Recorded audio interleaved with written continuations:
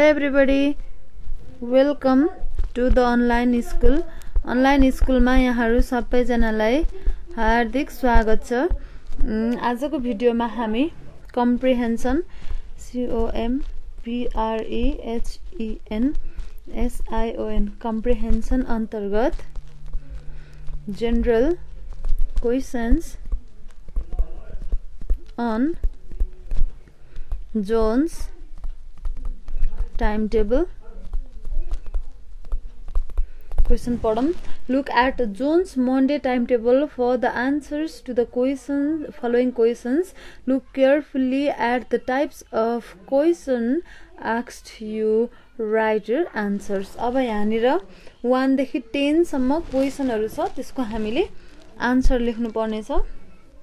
1 नम्बरको क्वेशनमा has John got a seminar in the afternoon.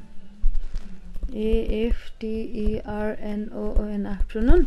अब यो क्वेशनको हामी सिधै आन्सर लेख्दै जाऊँ. हामीले एकदमै छोटो आन्सर लेख्नु पर्ने छ है, हो या हैन भनेर. Yes he has है. त्यस्तै गरेर 2 नम्बरमा when does John have his second lecture. उसको सेकेन्ड लेक्चर भनेको दोस्रो कक्षा चाहिँ कतिखेर सुरु हुन्छ भनेको. अब फर्स्टको क्वेशन नेपालीमा John has John got a seminar in the afternoon. उसको अपराह्न भनेको दिउँसो जोनको सेमिनार छ त भनेर सोधेको हो. त्यस्तै गरेर सेकेन्ड नम्बरको क्वेशनमा when does John have his second lecture, second class चाहिँ उसको कतिखेर छ त भनेर सोधेको. he has his second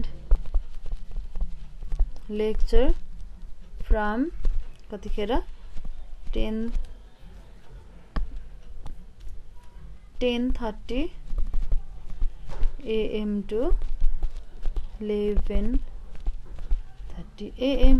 त्यस्तै गरेर 3 नम्बरमा 11:20 है. त्यस्तै गरेर third question how long is John's third lecture. अब यसको आन्सर छ यसलाई नेपालीमा के भन्न खोजेको हो भने को तेस्रो लेक्चर कति लामो छ, टाइमको ड्युरेसन कति हो भनेर सोध्न खोजेको. यसको आन्सर John takes John's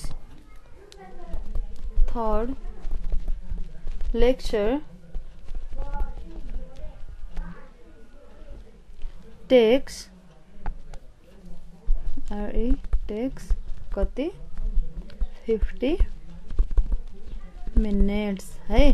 त्यस्तै गरेर 4 नम्बरमा क्वेशन छ how many lectures has John got on Monday है. यो भनेको सोमबार उसका कतिवटा कक्षाहरू हुन्छन् भनेर सोधेको. यसको answer John has got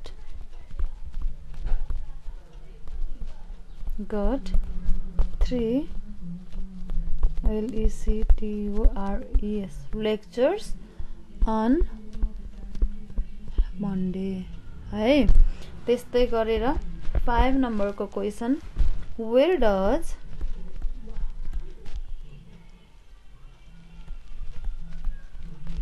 John have his dinner. यो भनेको जोनले चाहिँ डिनर कहाँनिर गर्छ, कहाँनिर खाना खान्छ भनेर सोधेको है।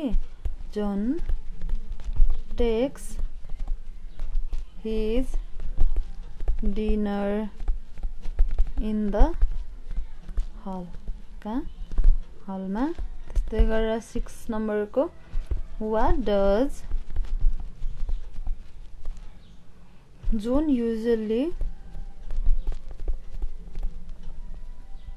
have for his lunch।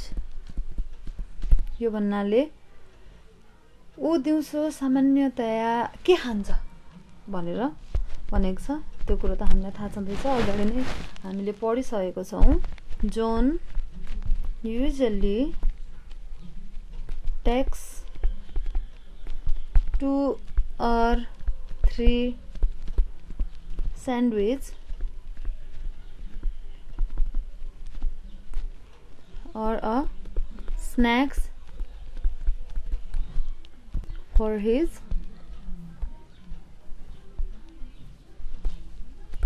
lunch। त्यस्तै गरेर 7 नम्बरको क्वेसनमा does John play badminton on Monday afternoon। यो भन्नाले के सोमबारको दिउँसो ब्याडमिन्टन खेल्छन् त भनेर सोध्दैछ क्वेसनले है। अब के हो यसको answer? No, he doesn't play badminton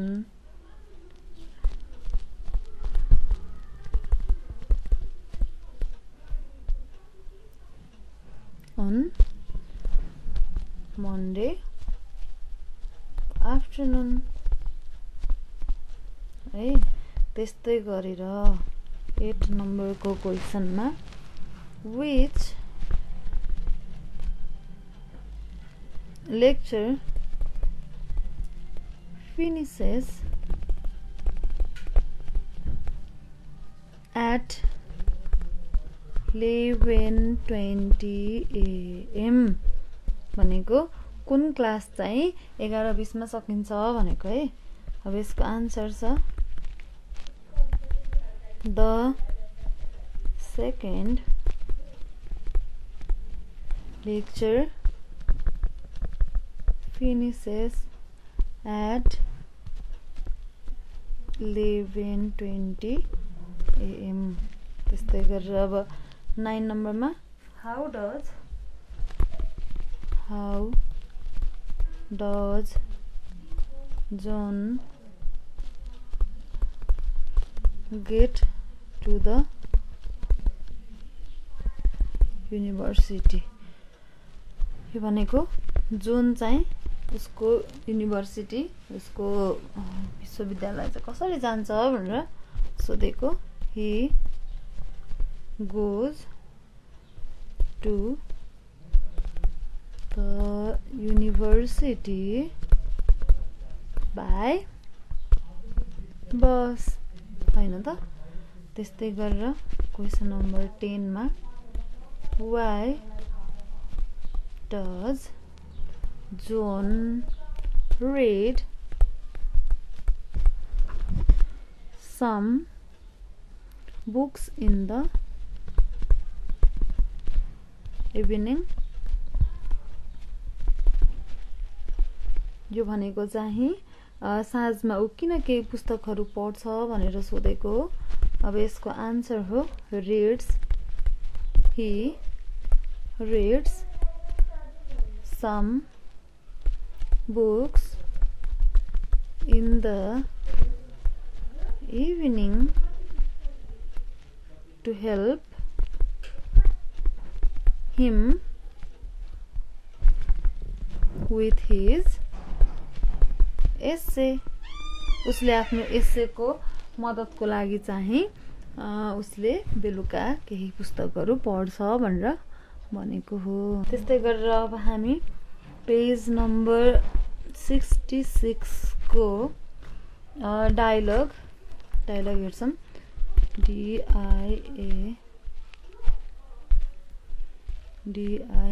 DIALOGUE dialogue to information INFORMATION information /PETITION repetition भनेर छ है। सुरुमा भनेको छ 1 नम्बरमा सिचुएसन छ John and his friend Peter are talking at breakfast time on Monday about classes and times भनेर छ। मैले लेख्दिन, सबैजनाले बुक हेर्नुस् है। पिटरले भन्छ what time is your first lecture today? पहिलो लेक्चर आज तिम्रो कति बजे हो भनेर सोध्दैछ। जोनले भन्छ 9:30 AM। त्यस्तै गरेर पिटरले have you got any this afternoon भनेर सोध्दैछ है। त्यसपछि जोनले भन्छ yes 1 at 2 PM छ एउटा 2 बजे भनेर भन्दैछ। त्यस्तै गरेर पिटरले will you be going to the library? तिमी आज लाइब्रेरी जाँदैछौ त भनेर सोध्दैछ। जोनले yes at about 12 o'clock जान्छु 12 बजे भनेर भन्दैछ। त्यस्तै गरेर पिटरले could you return a book for me please भनेर भन्दैछ। तिमीले मेरो यो किताब फर्काइदिन सक्छौ लाइब्रेरी गएर भनेर सोध्दैछ। जोनले yes of course भनेर भनेको छ। अब यहाँनिर अलिकति इन्भर्टेड कमामा RETURN रिटर्न भन्ने वर्डलाई दिएको छ। यसलाई डिक्सनरीमा हेरेर मिनिङ लेख्दा टेक ब्याक भनेको फिर्ता गर्नु, यो त तपाईलाई थाहा छँदैछ है। त्यस्तै गरेर सिचुएसन 2 मा के भनेको छ हेर्नुस् त। जो सिचुएसन चाहिँ Peter is asking John for repetition of some information. पिटरले चाहिँ जोनलाई कुनै इन्फर्मेसन कुनै जानकारी चाहिँ दोहोर्याउनको लागि भनेर भनेको रहेछ। अब हेर्नुस् जोनले have you read Asian drama by म्यारडल भनेर सोध्दैछ। तिमीले एसियन ड्रामा म्यारडलले लेखेको ड्रामा हेरेको छौ? It's long but very good. यो लामो छ तर राम्रो छ, धेरै राम्रो छ भनेर जोनले पिटरलाई भन्दैछ है। अब पिटरले know how do you spell म्यारडल भनेर सोध्दैछ। हेरेको छैन, त्यसलाई कसरी स्पेल गर्ने हो भनेर सोध्दैछ। अब जोनले MYRDAL भनेर सिकाउँदैछ। त्यस्तै गरेर पिटरले writing in his notebook thanks what did you say the title was again भनेर सोध्दैछ है। नोटबुकमा लेखेर चाहिँ उसले पछिको लागि सम्झिनको लागि भनेर लेखेर फेरि सोध्दैछ कसरी लेख्ने हो भनेर सोध्दैछ है। के भन्यो म टिप्छु भनेर भन्दैछ। जोनले Asian drama and there is another good one redistribution with growth भनेर भन्दैछ। के भन्यो एसियन ड्रामा हो त्यो, अनि त्यसको चाहिँ अर्को एउटा पनि छ रिडिस्ट्रिब्युसन विथ ग्रोथ भन्ने भनेर जोनले पिटरलाई भन्दैछ। पिटरले I am sorry I didn't quite catch that did you say distribution could you repeat it please भनेर भन्दैछ। पिटरले सरी मलाई माफ गरिदेऊ है, मैले तिमीले भनेको कुरा बुझिन, एकचोटि डिस्ट्रिब्युसन फेरि भनिदिन्छौ भनेर चाहिँ पिटरले जोनलाई भन्दैछ। त्यस पछाडि जोनले भन्छ रिडिस्ट्रिब्युसन विथ ग्रोथ भनेर भन्दैछ। उसले भने डिस्ट्रिब्युसन त्यस पछाडि के हो मैले सम्झिनै सकिनँ प्लिज भनिदेऊ न भनेर पिटरले जोनलाई सोध्दैछ। जोनले रिडिस्ट्रिब्युसन विथ ग्रोथ भनेर भनिदिन्छ। त्यस पछाडि पिटरले थ्याङ्क्स अ लट, त्यसपछि थ्याङ्क यू धेरै धेरै धन्यवाद छ भनेर भन्छ। अब नोटमा के भनेको छ REPETITION रिपिटिसन भनेको फ्रम रिपिट, यो भनेको से अगेन पटक पटक भन्नु। त्यस्तै गरेर क्याच भनेको मेनेज टु हियर। अब सामान्य भाषामा क्याच भनेको समात्नु है, समात्नु। अब यहाँनिर सेन्स हेरेर बुझ्नुपर्छ। मैले केही समात्न सकिनँ भनेर भनेको चाहिँ होइन, तिमीले भनेको कुरा मैले बुझ्न सकिनँ भन्ने अर्थ लाग्छ है यहाँनिर। अब यो डायलगमा सिकाउन खोजेको कुरा के छ भने एक त डायलग चाहिँ कसरी लेख्ने भनेर पनि हामीलाई सिकाएको हो, अर्को भनेको कसरी पोलाइट भएर क्यान यू प्लिज अनि thanks a lot yes of course यस्तो वर्डहरू हालेर कसरी डायलग बनाउने हो भनेर सिकाएको हो। त्यस्तै गरेर सेकेन्ड डायलगमा हेर्नुहोस् त, सेकेन्ड डायलगमा के भनेको छ, राइटिङ इन हिज नोटबुक भनेको छ नि। यसको अर्थ के हो, तपाईले पनि अप्ठ्यारो लागेको कुरा नबुझेको कुरा कसैले भन्दैछ राम्रो इन्फर्मेसन छ भनेदेखि त्यसलाई नोट गर्ने बानी गर्नुहोस्, डायरीमा लेख्ने बानी गर्नुहोस्। त्यसले गर्दा पछि बिर्सिदैन। अब यहाँनिर पिटरलाई थाहा थिएन ड्रामाको बारेमा, उसले नाम मात्रै सुनेको भए एकछिनलाई सम्झिन्थ्यो, त्यस पछाडि बिर्सिन्थ्यो। उसले आफ्नो नोटबुकमा नोट गरे पछाडि पछि उसले घरमा गएर मजाले हेर्न सक्छ।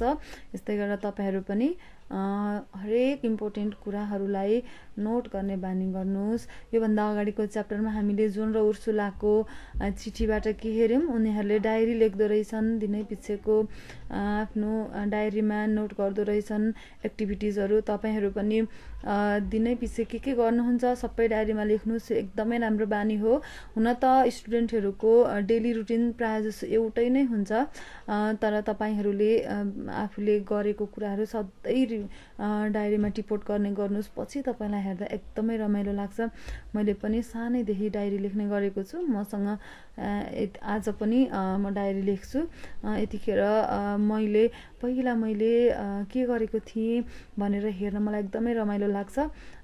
मैले इन्टरमिडिएट भनेको 12 वर्ष अगाडि पढिसकेको हो। यतिखेर म +2 पढ्दा के गर्दो रहेछु भनेर मलाई त्यो डायरी पल्टाएर हेर्दा कस्तो रमाइलो लाग्छ है। तपाईहरू पनि मजाले त्यसरी नै डायरी लेख्ने बानी गर्नुहोस्, एकदम रमाइलो हुन्छ। अब हामीलाई यहाँ एक्सर्साइज गर्नलाई दिएको छ। एक्सर्साइज के छ त हेरिहालौँ हैन। EXERCISE एक्सर्साइजमा के भनेको छ, compose similar dialogues to the above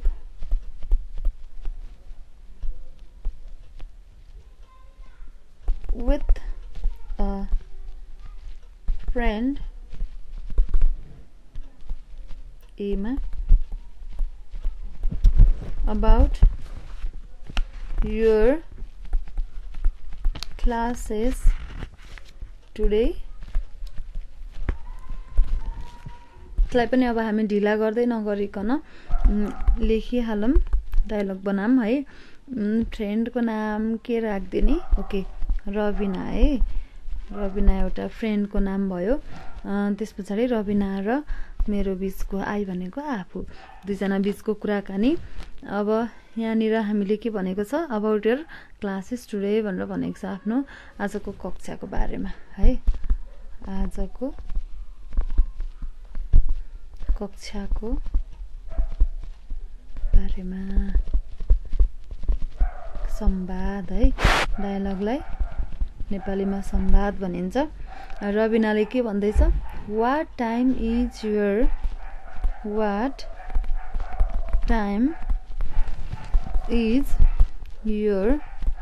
first lecture भनेर रबिनाले सोध्दैछ। अब मैले के भन्नु पर्यो, 10 AM। त्यस पछाडि अब रबिनाले फेरि के सोध्दैछ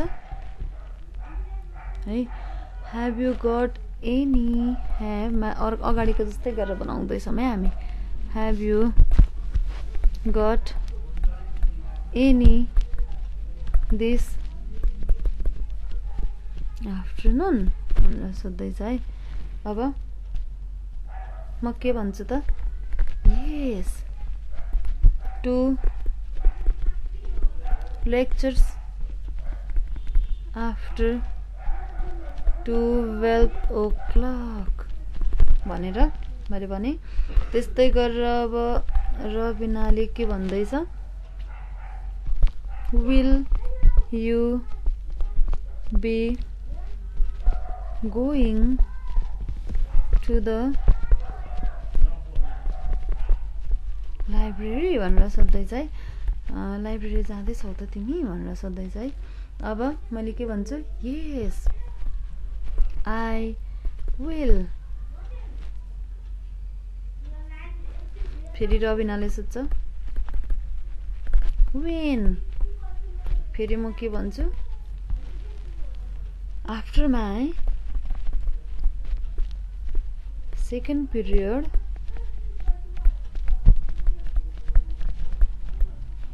period period at about कतिखेर, at about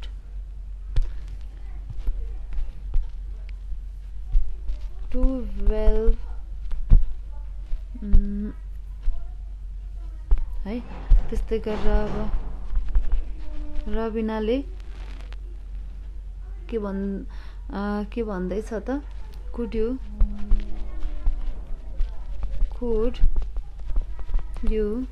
please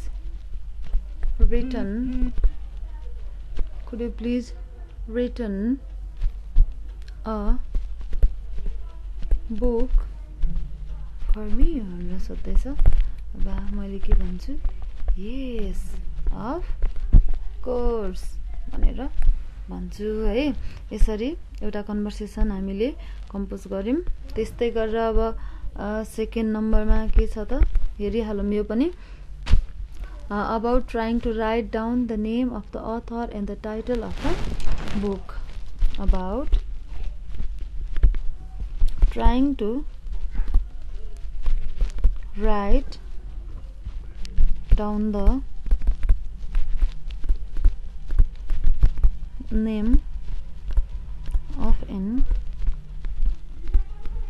author and the title of a book है। यो भनेको चाहिँ लेखक र पुस्तकको नाम लेख्ने बारेमा। लेखक र पुस्तकको नाम लेख्ने बारेमा के गर्नु पर्यो, संवाद बनाउनु पर्यो। अब यसको आन्सरमा है फ्रेन्ड, फेरि रबिना नै बनाम। Have you read नेपाली बुकको बारेमा भनौं। शिरीषको फुल बाई पारिजात भनेर सोधिदिउँ है। अनि त्यस पछाडि के भन्दैछु म, know how do you spell it भनेर, SPELL how do spell it भनेर म सोध्दैछु है। रबिनाले के भन्दैछ, PARIJAT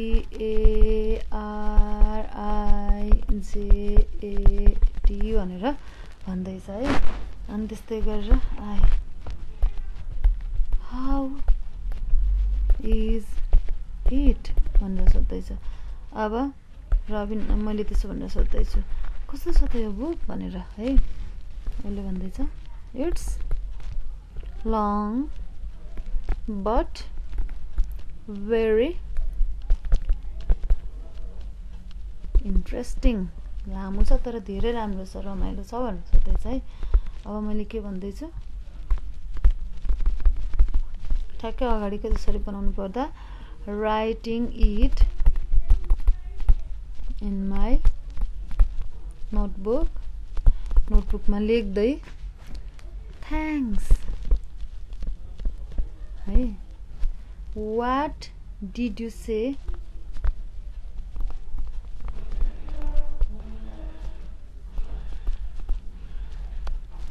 the title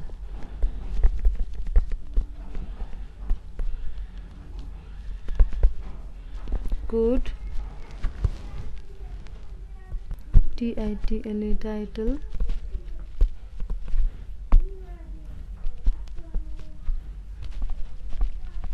Could you please repeat? है के भनेको थियो प्लिज एकचोटि रिपिट गरिदिन्छौ भनेर भन्दैछ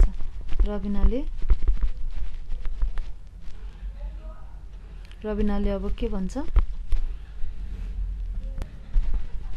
रबिनाले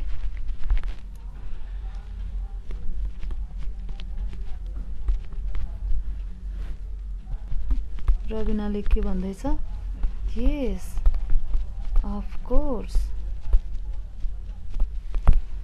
भनिहाल्छु नि भनेर भन्दैछ SHIRIS series को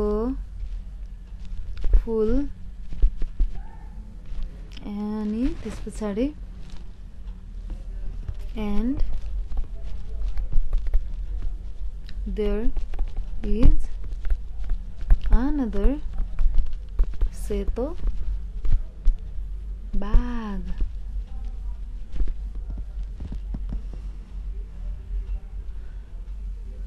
by another writer है which I love very much जुन चाहिँ मलाई एकदमै मन पर्छ भनेर भन्दैछ है त्यस्तै गरेर मैले के भन्छु could you please repeat again भने चाहिँ अब रबिनाले भन्छ yes it is सेतो bag है त्यस पछाडी मैले भन्छु थ्यांक यू अब रबिनाले भन्छ वेलकम